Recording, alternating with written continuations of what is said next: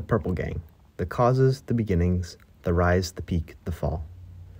Prohibition was the prevention by law of the manufacture and sale of alcohol in the United States between 1920 and 1933.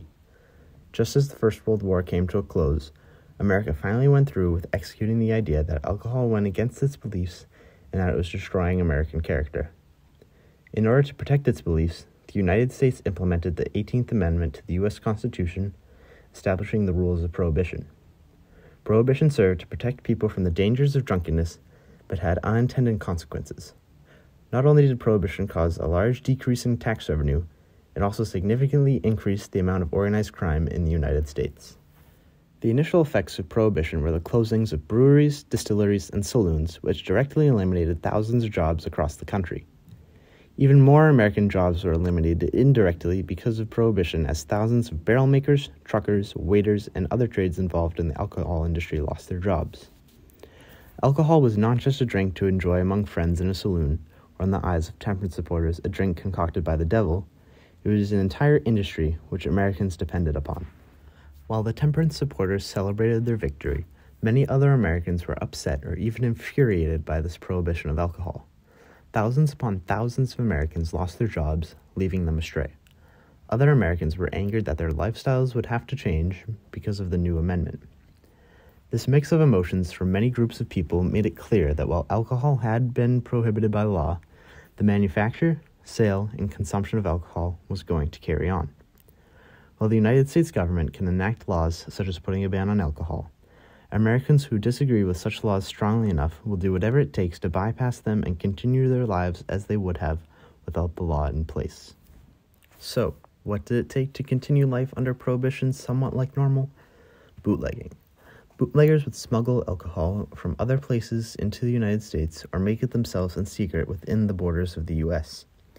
Groups of bootleggers would work together and form gangs in order to make copious amounts of money through the illegal sale of alcohol, one of the most prominent gangs being the Purple Gang. The Purple Gang was initially a small group of troublemakers. They were taught by other mobsters such as Charles Leader and Henry Shore, and eventually started a gang themselves. The group was first known as the Sugar House Gang, but later became known as the Purple Gang. Victims of the gang described the members as being tainted and off-color, relating them to rotten meat and inspiring them to change their name to the Purple Gang. The Purple Gang began as a loose federation of criminals, all with the common goals of making money in a time where there was uncertainty of financial stability on the horizon. The initial group of criminals became friends at school in Little Jerusalem, an area of Detroit where poor Jewish immigrants moved in the wake of World War I. As children, this group of friends began to pickpocket and steal trivial items, but as they grew up, the crimes they committed together became more and more sophisticated. As this group of kids became adults, they evolved from pickpocketing to armed robbery and extortion. As this group grew from a loose band of friends to an organized constituency of developed criminals, they needed leadership.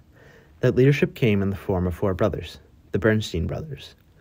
The Bernstein brothers, Raymond, Joseph, Isidore, and Abraham, led the Purple Gang into its adulthood and recruited more members. One of those new members included my own great-great-grandpa Larry, a police officer turned prominent bootlegger who ultimately ended up in prison for over a decade on murder charges related to the Purple Gang. The Bernstein brothers, chiefly led by Abe, moved the Purple Gang into its ultimate prominence and dominance of Detroit by getting involved with bootlegging, which led to the gang's ultimate, while temporary, success. The Purple Gang had recently begun to work together with Al Capone and his gang. They discovered that if they worked together, they were able to get away with more intense crimes. Along with Capone's gang, the Purple Gang committed various crimes, including illegal gambling, bootlegging, and even murder. One particular member of the Purple Gang, Fred Burke, was the main perpetrator in many of these murders. During the Valentine's Day Massacre, Fred Burke worked together with members of Al Capone's gang. Some of the gang dressed up as police officers and tricked 7 men into believing they were under arrest. However, when these men turned around, Burke and the others fired upon them, instantly killing 6 of them. The 7th, a man by the name of Frank Gussenberg, survived, but he refused to say who had done it. He died shortly after due to his injuries. Though there were many witnesses of this massacre, Burke and the others were never charged for this crime. Witnesses were too scared to talk to the police. They had seen what these men would do to those against them. Witnesses worried that if they were involved in putting a member of a gang in jail, The rest of the gang would target them and their family. Fear led all the witnesses to stay quiet. While the massacres are the crimes the Purple Gang is often remembered for, they were all for the common goal of protecting what mattered most to the Purple Gang: bootlegging. Bootlegging was the main objective of the Purple Gang. Smuggling alcohol from Canada into Michigan, the Purple Gang was one of the largest gangs of bootleggers at the time. In total, they contributed to nearly 25,000 illegal saloons. Without the alcohol delivered by the gang, there would have been very little alcohol in Detroit, and there would have been far less crime. Bootlegging also led to gang wars and violence. The Purple Gang had designated territory which gangs had to abide by. However, they often ignored these boundaries and sold alcohol in other areas, leading to gang wars and territorial disputes.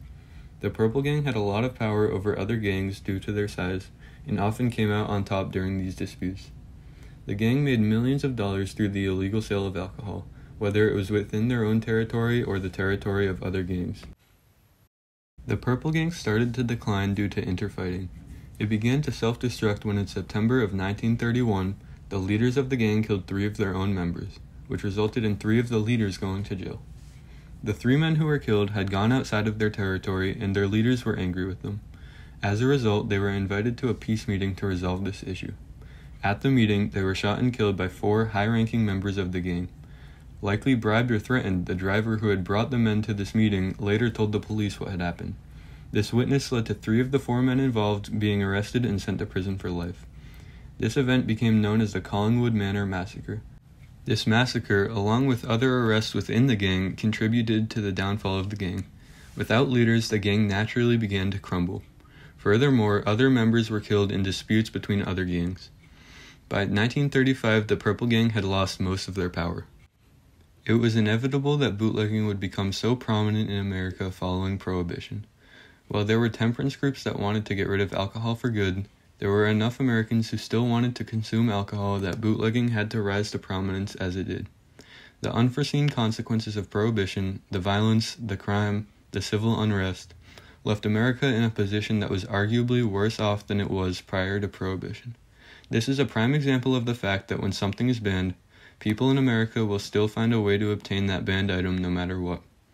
That is why it is better for the government to allow alcohol to be legal so it can have tight regulations on its production, which prevent the dangers of the crime and unsafe liquor of Prohibition. Gangs like the Purple Gang unknowingly changed the minds of government officials who previously supported Prohibition, as they realized America would be safer with legal alcohol and strict regulations. This eventually led to the 21st Amendment, giving control of alcohol back to the states, who largely legalized alcohol, with regulations coinciding. While the Purple Gang is often looked back on as a violent gang of the Prohibition era, it was more than just that. Through all of the massacres and hits and turf wars, the Purple Gang was able to provide alcohol to the city of Detroit and beyond in a time where alcohol was hard to come by. The Purple Gang was a group of people who unintentionally influenced society to move towards a safer and more regulated America, where gangs like itself could no longer exist.